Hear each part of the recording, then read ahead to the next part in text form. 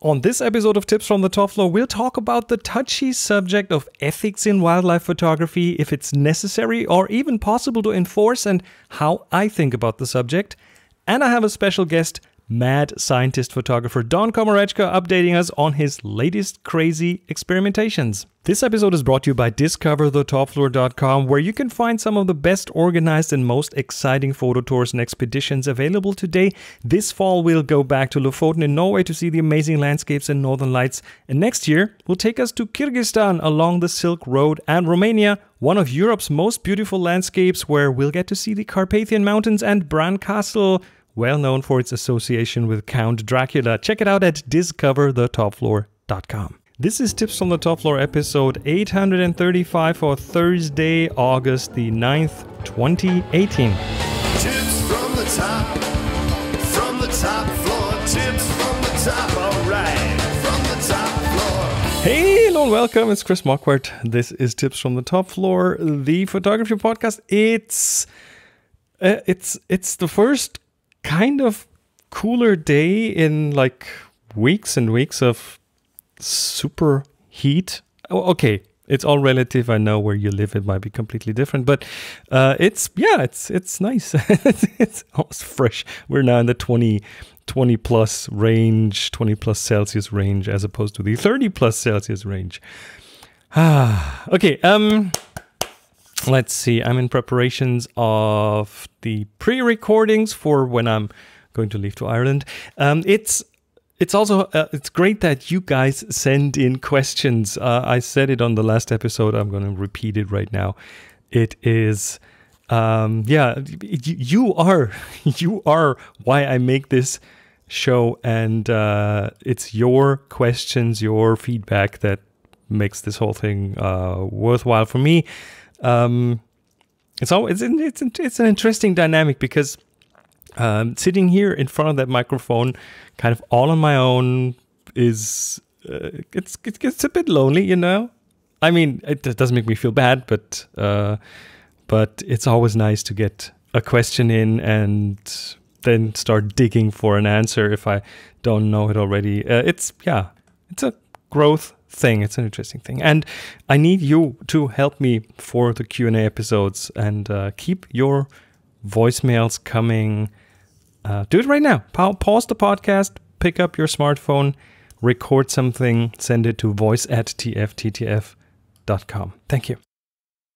Okay, the story of today is something I found on Petapixel, and it's an interesting thing that I kind of want to discuss here. I haven't really fully formed my opinion on it, but it's a really interesting thing. And it's been coming, I've been coming back to this multiple times, and it has to do with wildlife photos. And the article starts with an example, what can happen with wildlife photos. And it opens with this wonderful photo of a parrot snake with a very wide open mouth. Just the colors are popping, and the snake looks, like it's about to attack. And there's a mechanism that is called defensive gape. So it's not an attack thing. It's actually, if you talk to biologists, it's a defense mechanism. And it opens the mouth only this wide open when threatened. So to get that great picture of the snake with a gaping wide open mouth, the photographer took the parrot snake and mistreated it. Right? It's in the article. The snake was grabbed by the tail and swirled in circles, and then it was gently batted about the head. Gently, okay, but nevertheless. And then that gape is a stress reaction. It's a threat reaction. And the photographer got his photo and was happy. And it's a great photo. I mean, there's no discussion about that. You look at it and it pulls you right in. The yellow eye, the big black pupil, the green scales on the snake. It's a beautiful photo. And the article is written by a guy called Paul Bertner. He didn't take that photo, but he was present when it was taken, I think. And he then elaborates on that and says around that incident, over 30 snakes were caught, mistreated for photography, and then returned to nature somewhere else from where they were caught. And yeah, Paul Bertner was part of that. And I think he was involved providing logistical help. And this story seems to have been an eye-opener for him. And let me quote him here from the article. "The tacit approval I gave amounted to an endorsement, and I consider myself as much to blame as those doing the collecting and abuse. These practices are rife within macrophotography, and one should not expect experience, professionalism, or status to be an indication of a person's ethical standards. Always question whether something needs to be done, and if it doesn't, don't support it, and if it continues, speak up." So, yeah, interesting. More quote. "These experiences helped mold and form my concept of ethical exif." And then he continues, "The respect with which we treat wildlife, whether it is a charismatic and emblematic species like a jaguar, the common or underappreciated backyard denizens, or even vilified pest species, our treatment is a reflection of us and our values. Nature, though wild, is a looking glass through which we can gaze upon our own humanity, a mirror to our human nature." Okay, that's enough quoting. And while the entire subject of ethics is kind of a difficult one, and while it keeps changing as new findings emerge, Bertner's stance on ethics in animal photography is mostly transparency. So that's pretty much what this entire thing is about. So what he did was he made a proposal that he calls ethical exif, EE. I mean, we all know Exif, right? Exif, that's metadata about a photo. That's like the shutter speed and the focal length and GPS coordinates and all that kind of stuff. With ethical Exif, Bertner suggests something on top of that, a system to discuss ethical standards that were used during taking of the photo. And it includes information like a health or stress level scale from 1 to 10, where 1 is the lowest amount of impact on an animal's health, and 10 means the animal was dead at the end. Other elements include subject manipulation, time in captivity, translocation, which means was it captured in one location and then released somewhere else. Playback is another element, which is a technique that I think is used in bird photography, where like recordings are played to trick birds into different behavior. Might work with other animals too. And this all rings very close to me. On the photo tours that I do, we're often in pristine environments where some part of nature might be endangered, and there's always that chance to leave some form of a footprint that you didn't intend to leave. Let's take our Arctic tours as an example. When I was going to the Arctic for the first time a few years ago, we were on a ship going up the east coast of Greenland, and the company who runs that, they were part of an organization called AECO, AECO, which stands for the Association of Arctic Expedition Cruise Operators. And that association has very clear guidelines when it comes to a lot of things like the environment, like biosecurity, like what you bring into that environment, what you take out of it, like what you can touch, where you can go. And we were made very aware of those regulations. Rules. I think it's not regulations, it's rules. What you're not supposed to do, pretty much. And often just, I mean, common sense stuff, right? Like generally, leave no trace principles. If you've ever been hiking in nature, the leave no trace is just, that's the thing. You're not supposed to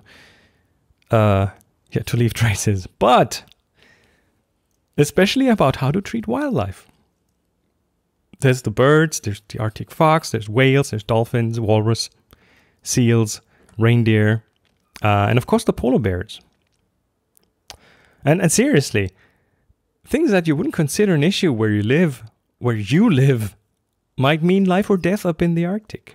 The Arctic, that's just an example, right? The Arctic is an extreme environment, and during the cold months, which is which is, well, the better part of a year, animals literally fight for their life.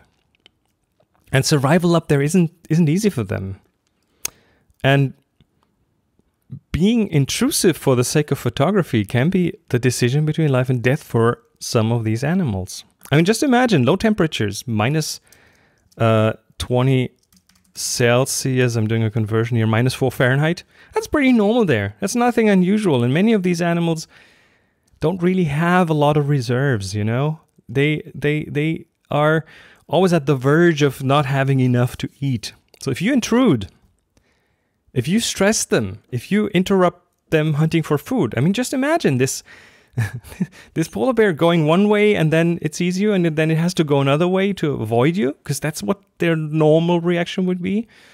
If you interrupt their hunt for food, just a simple fact of getting too close to them or flying a drone over them, that might mean that, yeah, instead of following a track to find food, they change direction and they go somewhere where's no food. And simple things like that could mean their death.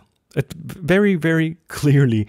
Just from the behavioral change that a photographer's actions could mean for them. This is just, again, one example of many possible examples. We did have a polar bear encounter once. A polar bear was swimming through a fjord where that we were sailing down at this point, and it was hard to notice, right? It was in the water. You just see the head bobbing out a bit, and when the captain then noticed it, it could be easily mistaken for a chunk of ice or something. So when he saw the polar bear, he immediately stopped the engine, let the ship coast slowly, and the bear didn't seem to be stressed, but our friend, my friend Mario, who I record the Curiously Polar podcast with, he's a marine biologist, and on board was very clear that such an encounter is not entirely stress-free for that bear. Did that get reflected in any of the photos we took? I don't think so, no. And that's just one example, but probably a very harmless one.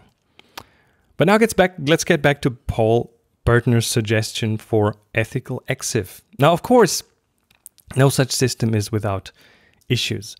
And Bertner is being called out in the comments to his post that this is entirely voluntary and there's no means of verification, which is true, which is totally true. But again, it's a proposal. It's not like, okay, we have to put this in standard metadata fields. You won't find any ethical Exif in your Lightroom metadata. But discussing ethics in photography, well, it's probably a can of worms. And I see a lot of nuance there. For example, if I want our okay, a very different example. If I want our cats to look in the camera, I'll snap my fingers and make sounds to get their attention. That is some form of manipulation, but does it stress them out? I don't really think so. Does it change their behavior? Well, they're not wildlife. They're domesticated animals with like a full bowl of food waiting for them all the time. So that's certainly different from being like in a wildlife situation where you roust a flock of sitting and feeding birds to get a photo of them in the air, or where you track down a polar bear in the Arctic to get a close-up photo of them. I've seen photos taken very close up, very close to lions and other wildlife with the camera mounted on top of an RC car. So you could drive it up to them, and again, there's nuance because that was in a wildlife park where the animals are used to people being around them in jeeps. So again, nuance. But the question is, okay, this cannot really be enforced, right? Of course not. It's all voluntary. It is, yeah, it's something that you can't really enforce. So my personal take on ethical Exif, as far as I've thought about it, is I applaud Paul Bertner for making that suggestion. And there is room for improvement, absolutely. And while it would really require some serious work to make this into an overall accepted industry standard with the according metadata fields and in your photo apps and so on. I'm all in favor of being more transparent regarding the circumstances of a photo, especially when living beings are involved. And in my eye, a standard for that would be great. Again, can it be enforced? No, it's voluntary. But would such a standard have the potential to raise awareness? Absolutely. I think that's also the main point why Paul Werner brought this up. Most people who click the like button on a wildlife photo don't spend any time thinking about the circumstances that photo has been taken in. And yes, I know the other side of the argument is, but if you reveal too much, the magic goes away and so on. Yeah. Would such a standard prevent photographers from taking certain photos? Well, not initially, but if clients who buy those photos demand ethical information, there would certainly be a chance for this to influence photographers' behavior over time. But for that to happen, I think we need to discuss things like ethical Exif in public and get it out there, no matter how refined it is right now. At this point, I think it's mostly a vehicle to raise awareness and to get people thinking and talking about it. And I would really love your opinion on this. I mean, you've been listening to me talk about this now for several minutes. Yeah, I've also posted this article like a couple of weeks ago on our tips from the top row Slack in the channel Genre Wildlife, and I think that's a great place to discuss it, kind of within our community. This doesn't have to be out in public, but there are wildlife photographers, and I think lots of opinions. So I would love to see like a proper discussion on our Slack. But feel free to also message me in public on Twitter and other places. But this is pretty much what the Slack is for, right? To discuss something without attracting like the haters and so on. So especially with a subject as touchy as this one. So I would love to read some of you chime in. If you're not on the Slack just yet, it's free. You can get on board at tfttf.com/Yslack, WHYSLHCK. And I will also link the Genre Wildlife channel in the show notes in case you're already on the Slack. And of course, let me know your opinion. I'd love to hear you chime in right here in the show. Your voice recorded on your smartphone and send it to voice@tfttf.com. Thank you. This episode is supported by one of my favorite sponsors, WeTransfer. You know, we've all heard about privacy policies in the past month or so, but have you ever heard about a company being proud of their privacy policy? Well, WeTransfer is. They're all about making file sharing easier for everyone. That includes being sure that you don't need to worry about privacy. So they don't sell user data, they don't snoop or spy on files, and they don't want to know your shoe size, soft drink preference, or shopping history. WeTransfer serves ads to keep their service free, but never in that creepy, I was just talking about blenders 20 minutes ago and now I'm seeing ads for blenders kind of a way. In fact, they reserve 30% of their ad space to showcase the work of artists from around the world. It's their way of making the internet a nicer, simpler, and more beautiful place. Start sending files and see what they stand for at we.tl/notcreepy. That's we.tl/notcreepy. You make WeTransfer. All right, let's get to our guest. I'm here with Don Komrechka, photographer from Canada, and I think we met back in 2010.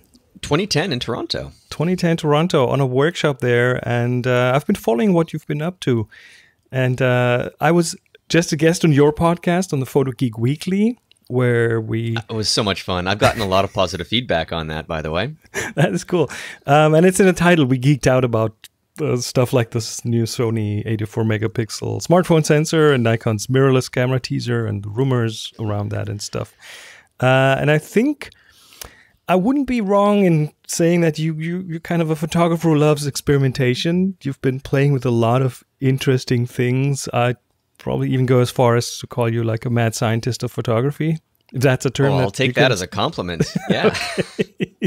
And you have the hair for it as well. So Oh, if I brush it back, it looks like I've had electricity running through my veins. very cool. So let me try to just touch on a few of the topics that you've been dealing with. I think the one that you started a while ago is you made use of the cold winters in Canada, which is where you're from. Winter is intolerable for me. My work, my photographic work during the winter months makes it ever so slightly more manageable. Okay, so and that's what you did. You made the best out of the cold winters by diving deep. I think we talked about this on the show quite a while ago. A few years ago, yeah. About your snowflakes photography. Just briefly, what is the thing that you're doing there? So, well, first of all, it's interesting to know how far you can take the same subject into many different directions, because photographing a single snowflake is a difficult task. I mean, it's small. The biggest ones might measure a centimeter or so, but most of them are a fraction of that, a millimeter, maybe 3 millimeters at most. So magnification is key. Most macro lenses can't get that kind of magnification. There is a few of them on the market. Canon famously has their MPE 65 millimeter macro. Venus Optics, they've got their Laowa series of lenses. They're just about to release, if it's not shipping already, a lens that gets to those same magnifications as well for other camera mounts too. So does that already count into the microscope territory?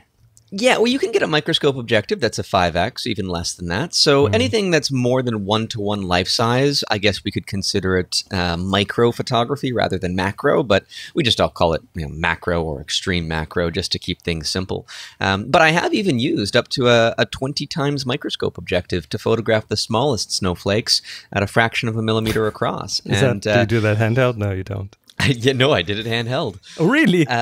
Yeah, and when I was trying to figure out what puzzle pieces to fit together to mount that objective on my camera, I was referencing some forums, and the people were saying, "Well, yeah, this is the gear that you need, but it can't be done. What you're trying to do is going to be impossible. Good luck." First time out, it wasn't so much of an issue. The most difficult thing that I've done, but it was accomplished. It's not such a far stretch because I'd been shooting up to 12-to-1 magnification for a few years reliably. But what was even more fun is that I found these guys discussing my images because I had posted it on Flickr, and they found it on that forum, and they were debating whether or not I had actually done what I'd claimed. And that in and of itself was did they think they were like 3D renders? Well, or they thought that I was lying about doing it handheld. Okay. So anyhow, I was happy. I was happy to see that controversy. But Chris, I've been photographing snowflakes for, almost as long as I've been a professional photographer. Was it 2 years ago? I put out a big poster print that allowed me to put all of my snowflakes in one place. But the interesting thing about the Canon MPE 65 millimeter lens is it records its magnification factor in a hidden area of Exif data called Maker Notes, and I can pull that out. Ooh. And if I know the magnification factor, and I know the physical size of the camera sensor and the number of pixels across it, I can measure the number of pixels per millimeter. Yeah. Exactly. So then I can measure all of my snowflakes. So I put all of them together in relative size to one another, all to scale. And that poster project took me 2,500 hours to create across 5 years if you look into the total number of effort for every one of those images. And I got to thinking, well, how do you take this even farther? Last year, I had photographed a snowflake on the front side, and then I flipped it over and photographed the back side. How do you and do over that? The ensuing, well, with a tiny little paintbrush. And most of the time, it needs to be cold. Yes, it does. And so I was just frustrated and trying to find new ways to deal with things. And I then realized I can make a 3D model of this snowflake. I know it's on the front, what's on the back, and what's inside from the understanding that I have of it. And from that point forward, I started working with a 3D designer. We made a 3D model. We printed it as Christmas ornaments. That's awesome. Did you do any photogrammetry on that, or was it more like modeling the whole thing?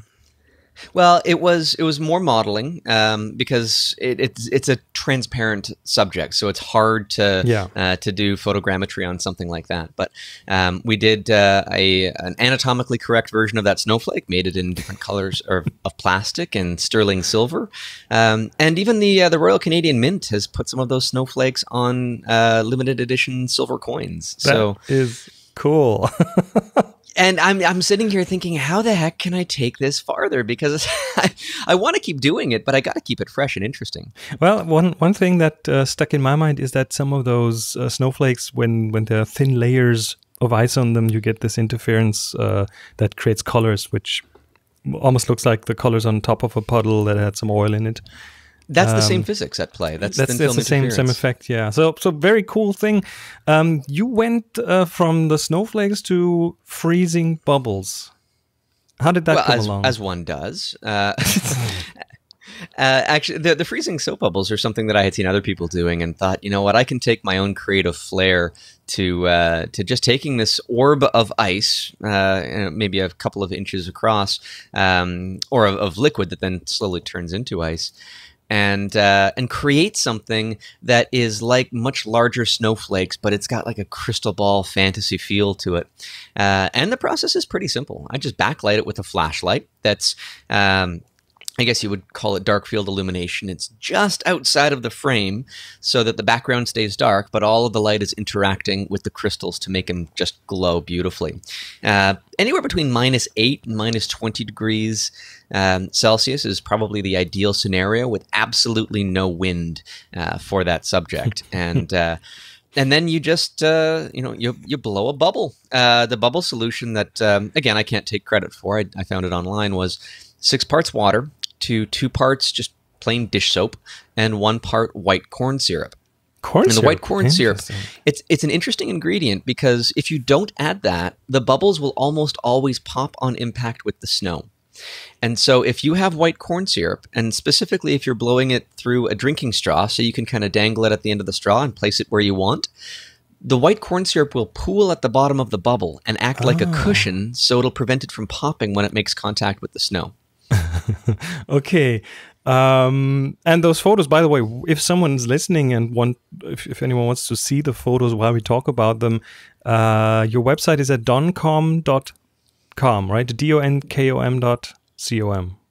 Or .ca. The .com I have as well, and it just goes there. So, all right, donkom.ca. So that's winter, but it's not always winter. It's sometimes I got to take the mad scientist approach into the warmer seasons as well. So you did some 3D stuff, right? Well, and 3D stuff. I've even done it with the freezing soap bubbles, which is just beautiful because you can differentiate the front from the back, and it quite literally does add another dimension. And it's funny to think about 3D photography as something that is new or exciting. It's existed for well over a century. I've got almost as long as photography was around. I think actually it predates photography. People were drawing in 3D before the camera. And I've got an antique stereoscope that's at least 150 years old. So to take it to a more modern approach, I mean, yes, we had the fad of 3D TVs, and then you had to wear these glasses, and there was eye strain issues. But if you ever saw a really well-produced 3D image, as I show people, even just bringing up the images on my phone and putting it into an antique stereoscope, some people swear with delight. It's not often you get profanity as a compliment for something. And so that told me, okay, you're onto something here. There's a company that made some 3D macro lenses called De Wigis, and they were based in the Netherlands, I believe. They're not making them anymore. They come up once in a while on eBay. I've gotten 4 of them that way. Oh, and they basically have 2 lenses in the same barrel. and then that divides all the way back to the sensor, splitting the image in half, one for each eye. And then I usually crop it in square to be a more traditional format. So I can photograph like an insect in flight or a freezing soap bubble as it's actively closing. When you see that in 3D, it's just wonderful. And I know there's no big market for it, but I just love doing it because it keeps me passionate about my own work. But I'm also thinking there might be a market for it that could be growing. I'm not sure, Chris, if you're familiar with Red Cameras and their hydrogen project that is currently in development, where it's a smartphone that has a no glasses required, they say a holographic 3D display, and it's capable of shooting 3D images on it as well. So I think that we are on the precipice of something very interesting here. And, have you tried video, 3D video that way? Macro video? I haven't, only because I would love to shoot 4K video, and then that gives you maybe about 1080 HD per eye. But all of my cameras that shoot 4K video crop in on the sensor, and that breaks the stereo window because you're losing too much from each eye on the opposite sides. And if you shoot 1080, then the resolution just isn't big enough. But it's on my radar, and the next cameras that I get will probably have that capability. I mean, I'm just in my in front of my inner eye. I'm looking into the future, and we are definitely going to have things on our faces soon that we'll look through that have the capability of giving us 3D images everywhere we go. Well, and you know the glassless 3D tech has been around for a while. I mean, Nintendo's had it in their 3DS for a very long time. And I think some other smartphones have done that kind of thing that never really caught on because it was based on lenticular technology, which is a pretty poor way to do it. I think everyone knows lenticular, right? From these postcards that you wiggle left and right. That's pretty much what we're talking about here.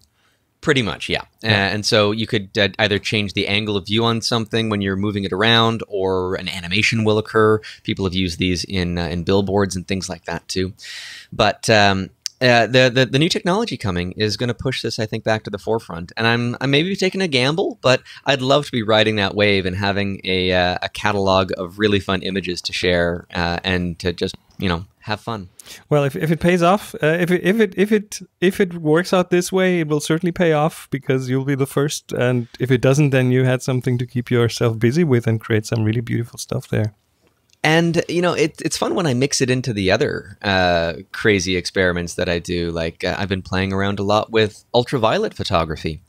And if I can take a 3D image in ultraviolet, it just becomes so otherworldly. It's like something out of a science fiction movie that you can't believe is real. And to me, that's my goal as a photographer, to kind of make you question reality. So you've been playing with the edges of the spectrum, and I think most people are familiar with infrared photography, especially the infrared photography where you cut out the visible light, so you end up with only the infrared light, and that makes these what's it called, the wood effect, the effect where like green in trees turns white and looks like a snowscape almost.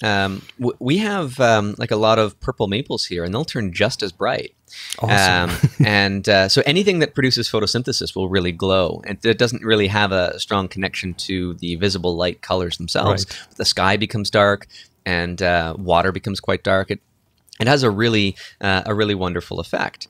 But so the other end of the spectrum is ultraviolet. What happens and it's there? harder to explore because a lot of lenses will block or otherwise absorb ultraviolet light. So it's the glass itself that can become a problem. There's a guy I found on eBay that found some antiquated lenses that behave quite nicely for this, and so $100 can get you an appropriate lens. And you get your camera converted to full spectrum, so that there's no filters in front of the sensor that would otherwise block infrared or ultraviolet. And then you place some filters on the front of the lens that block out everything but ultraviolet. And this is a hard thing to do because most of the commercially available filters will still leak in like 1% of infrared light. But that can be equal to the amount of ultraviolet light you're collecting as well, and can really contaminate the images. So I use some filters under the brand Xnite, Xnite, and there's 2 filter combinations that give you the perfect connection. This creates a camera that can directly see ultraviolet light.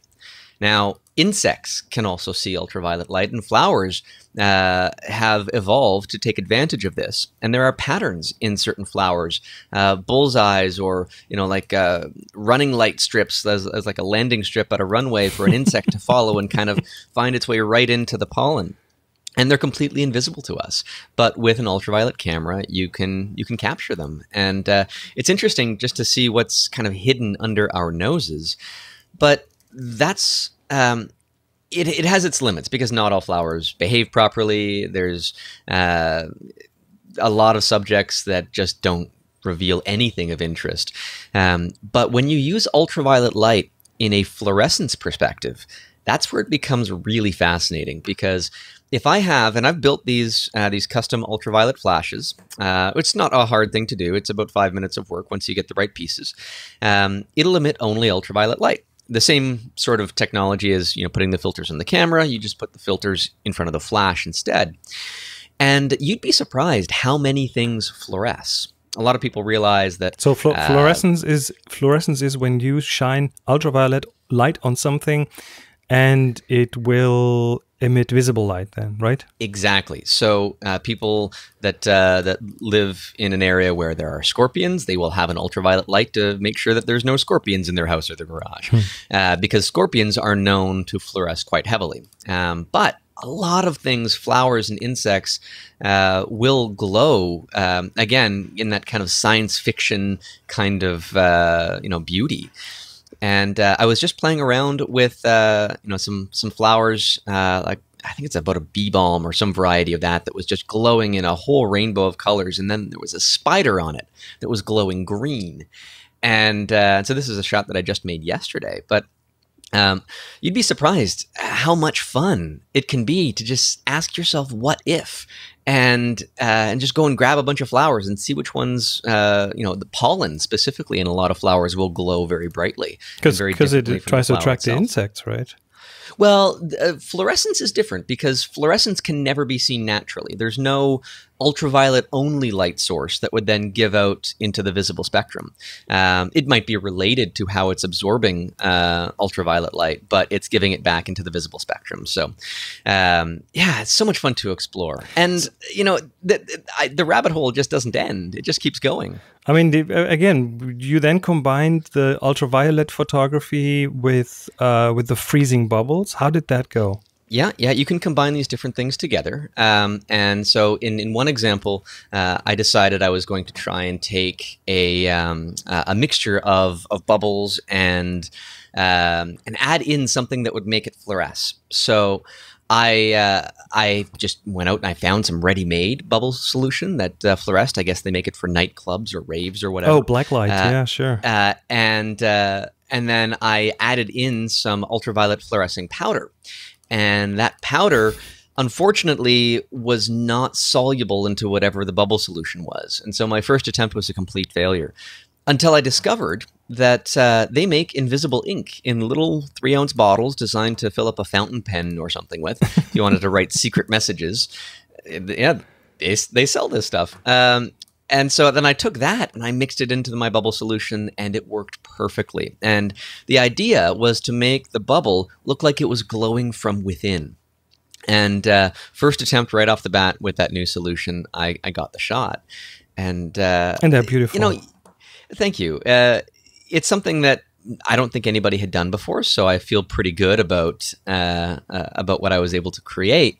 But still, I got to push it farther. And other liquids, artificial liquids, will fluoresce, like highlighter ink will typically glow whatever its color is. So you can make these wild and wonderful combinations. I actually want to do some water droplet collision work. with different fluorescing colors and just make a splashing kind of rainbow effect, just glowing everywhere. Too many ideas, Chris. Too many ideas. Not enough time. But the one thing that you spend your time is you're making this crazy experimentation available to others as well in your workshops. So I do. Yeah. What are the things that are coming up there? So I just I've got some workshops coming up this weekend after we record. They're already booked, but I'm doing an infrared workshop in Princeton, New Jersey, and that's in September. I have the Mike Moats Macro Photography Conference, and that's in October, and a lot of other ones that I'll do here in my own studio. If anybody wants to learn how to turn a water droplet into a lens and see a flower just beautifully appear inside of every water droplet in an image. I do workshops here all the time with that, and you can find that again at my website at doncom.ca. And if you want to play with the crazy ultraviolet stuff, I don't do group sessions with that because it's a little bit hazardous and there's only so much equipment to go around. But I do book one-on-one private workshops, and you can kind of follow me down that rabbit hole as far as you'd like. Awesome. So what's up next? Other than that, do you have any plans for future experimentation? Oh, absolutely. I mean, right now I'm printing for an art show, so I've been in full-on print mode. My studio's converted into you got the cutters and scraps of paper and frames and everything all over the place. But as soon as that's out of the way, I want to start experimenting a little bit more in pushing into video. With some of these ideas, because I mean, you mentioned the 3D video, but I've done a lot of work for documentary films over the past couple of years, and they're always looking for something that is unique, kind of pushing the limits. And we talked about ultraviolet. I shot an ultraviolet opening for the Discovery documentary called Mosquito, and I was really happy with how they utilized the footage there. And Discovery also just came to my studio recently and filmed 3 mini documentary episodes of a show called Don't Blink. These are 6 to 8 minute documentary films. If anybody's been intrigued by what we've talked about here today, Chris, maybe you could put a link in the show notes. I'll send you the link. It's freely watchable worldwide on Facebook. Of course. And one's on snowflakes, one's on freezing soap bubbles, and the other's on ultraviolet. So it fits in pretty perfectly. Cool. So we'll have links in the show notes to your website, to the podcast Photo Geek Weekly, and of course to what you just talked about, the Don't Blink documentaries. Don, thank you so much for coming on the show. This is very, very exciting stuff. Always a pleasure. Thank you so much for giving me this little soapbox to stand on and talk about.